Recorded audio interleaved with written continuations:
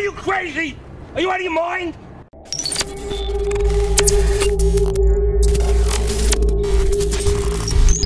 Hey guys, welcome to Film Learnin, the show dedicated to learning you some filmmaking and learning you good. Now before we get into today's episode, we have a few milestones to mention.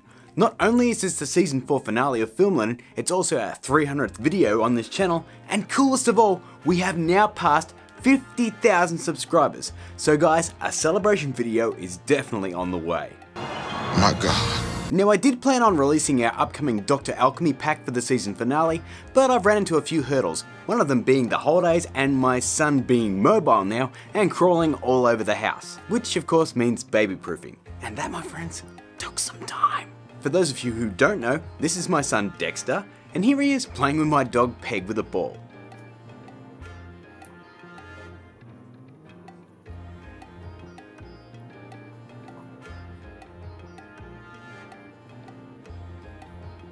Isn't that cute? Anyway, on to today's quick tip, which comes via Simba and this request. Could you do a quick tip on render settings? Yup, so let's get into it, shall we? Now gang, I'll be discussing my personal preference for rendering both effects footage out of After Effects and rendering videos out of Premiere Pro for upload to YouTube to get yourself a nice sharp image. Now the formats I render out should be universal, so if you don't have either of those programs, you should still be fine. Okay guys, here we are in After Effects. I've got my comp set up ready for rendering. All this is last week's Christmas template for the Filmstro episode. I actually made this using Video Copilot's ugly sweater preset. If you like, I'll leave a link to download this in the description and just have a play, it's pretty fun. So all I'm going to do here is just add this comp to the render queue like so. Head up to composition and add to render queue. And as you can see, we are now in the render queue with the default AVI format. Now if you like AVI, more power to you. The file size is huge and it's sharp, but for some of you, it might be hard to work on a low powered PC with an AVI file that's really big. So let's jump into Lossless and have a play. Once we're in our settings, I'm going to click on the drop down menu for file format and select QuickTime.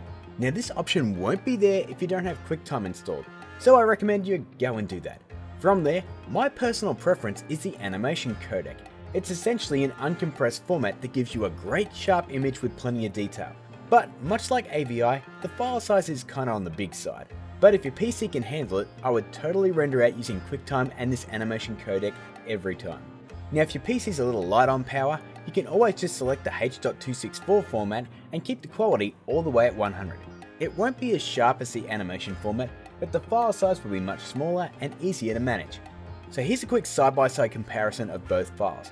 You can see that the H.264 one is a little milkier and it's not quite as sharp, but the animation codec has all those colors from the comp and it's nice and sharpish. If you were going to upload just the H.264 directly to YouTube, you'd be fine, but if you're going to take it into the editing suite and then render it out again, you may find that the quality loss is a little bit too much for you. So those are my render recommendations for After Effects, but how about uploading to YouTube? For this, let's head into Premiere Pro, and in some sort of Inception-inspired crap, let's render out the episode you're watching right now.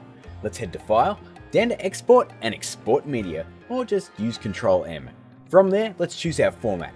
I'll head down to H.264, then in presets you can see I have my own custom preset called Film Learnin, but let's build one quickly from scratch. So let's set the preset to custom, and then we'll scroll down and make sure that you inspect those basic video settings, then make sure they reflect what you want to export. It's full HD, the frame rate's right, so let's move on to the real tipping point, bitrate. As you can see, our bitrate encoding is set to variable bitrate 1 pass. Now there's 3 options here, CBR, which stands for constant bitrate, and the third option being variable bitrate 2 pass. I always set mine to variable bitrate 2 pass, which does take a little longer to render, but in my opinion, you end up with a quality video and audio that's a lot smaller in size than CBR. Is it sharper than constant bitrate? No, but the difference is hard to spot. So let's set that to VBR 2 pass. Next, let's set the target bitrate to 15.5. Now you can set this higher, but personally I think that any higher is just adding size to your file. As you can see, if I increase it, that file size just starts to climb on up. Our next step is to set your maximum bitrate, and that I'm going to set to 19. So the idea is the target bitrate is what the video strives for, but if it can, it will get up to that 19. Our last option is to tick render at maximum quality. Now if you do want to save this preset for later videos, it's really easy. Just head up here, click Save Preset and name that sucker. That way you can skip this whole custom preset steps altogether and render your little heart away. So there you have it, gang, my personal settings for rendering out nice sharp videos. Sure, if you render out your effects footage with QuickTime animation, your file size will be huge, but the plus side is, it will look awesome when you're bringing it into your editing suite. As for Premiere Pro, keeping that bitrate at 15.5 will keep your video sharpish, but still manage to keep your file size relatively small. Most episodes of Film Learnin are around 800 meg to 1 gig, depending on their runtime, and I personally think it's worth maintaining that higher bitrate, especially for effects work and tutorials. Sure, it might take longer to upload to YouTube, but your subscribers will appreciate it. Right, gang? Well, gang, that's the end of Season 4 of Film Learnin. Be sure and stay tuned for Season 5, we have some awesome tutorials lined up, a bunch more download packs like Strike, so if you haven't already, be sure and turn on notifications for the channel so you don't miss a single video. And speaking of videos, if you enjoyed this video, please like and share it. If you're new here, hit my face to subscribe right here. Social media crap, as always, is above my head, and the entire Season 4 playlist is sitting right here somewhere. And for the last time in Season 4, keep learning!